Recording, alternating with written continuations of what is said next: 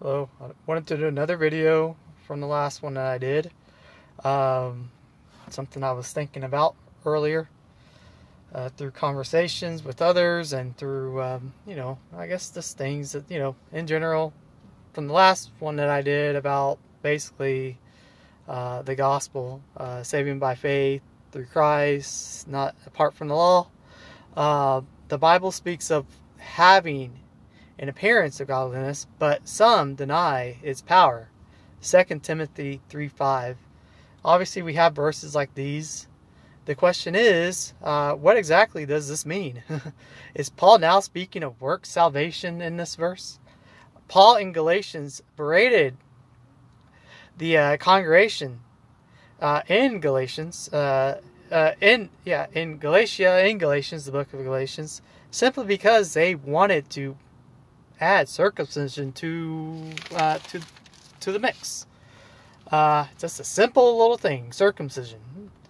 The question he set forth in chapter 3:1 is utmost important. Did you receive the Spirit through the works of the law or by the hearing of faith? And we already know what that faith is. I've already kind of went through the videos, but basically it is, I think it's the gospel. Darn, there's no way else around it. Elsewhere, Paul counted everything as dung for the sake of knowledge of Christ. Philippians 3:8-10. With all their troubles in Corinthians, Paul still considered the Corinthians as brothers. 1 Corinthians 1:1-2 speaks of the fact that he called them the church. He didn't berate them. He didn't, seems like those who were wanting to go to the law for salvation, Paul berated. Those who were struggling in sin, Paul, encouraged them. Gave them the gospel, basically. Not to say that he didn't give the Galatians the gospel. We have good statements in Galatians of the gospel. So what is godliness? Is it works or is it something else? Elsewhere, the same apostle, Paul, speaks of the mystery of godliness in 1 Corinthians 3:16. Let me turn there real quick because I don't want to have this video too long, and I don't know if I can log into an internet access here where I'm at. But anyways, this is what Paul says.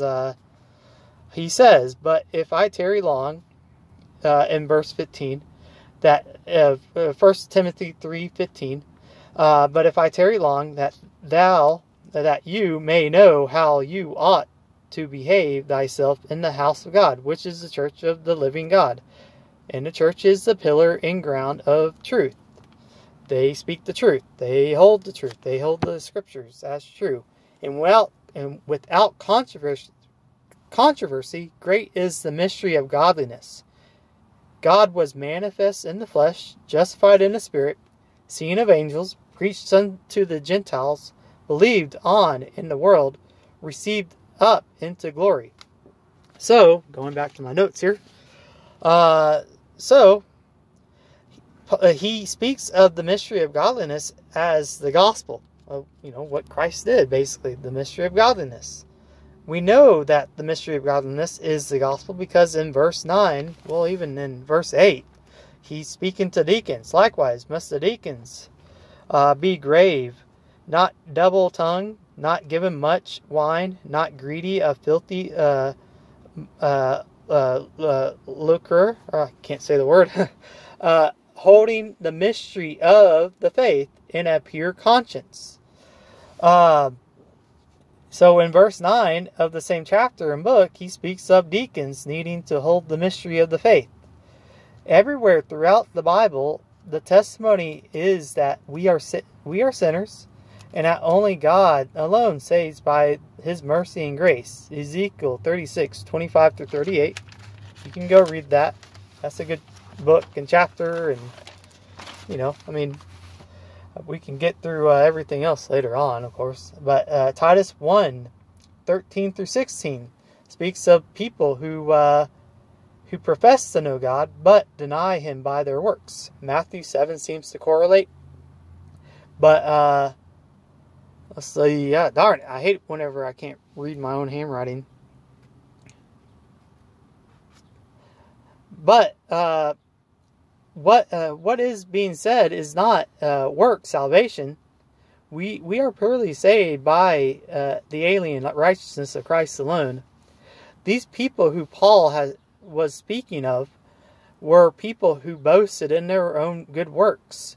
We haven't sinned like they have. We haven't done those things that are horrible.